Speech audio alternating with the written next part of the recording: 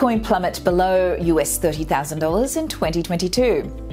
Bitcoin had a rough start of the year, and given the crypto's recent performance, the road ahead does not seem to be a rosy one for 2022. The king of cryptocurrencies had reached a new all-time high on the 10th of November 2021 as it crossed the US $68,000 mark, and since then Bitcoin's price has gone downhill at US $41,840.24.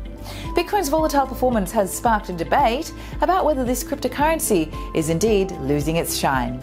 Subscribe to the channel and keep watching to find out more. I'm Sage for Kalkine Media.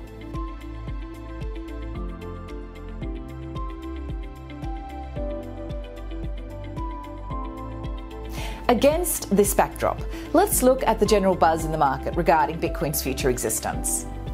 According to American independent investment management firm Invesco's list of improbable but possible possibilities for 2022, the Bitcoin bubble might burst this year and the world's largest crypto might drop below the US $30,000 mark.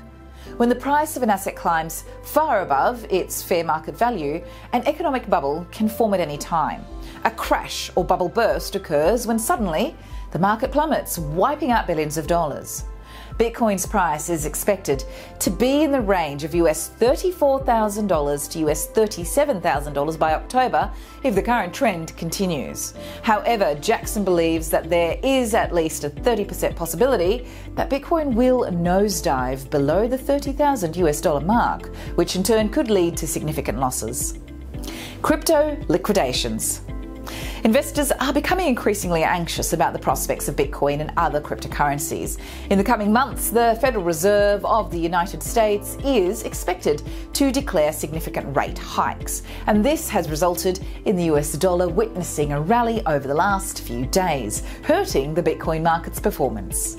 According to CoinGlass data, more than US $148.75 million in cryptocurrency liquidations.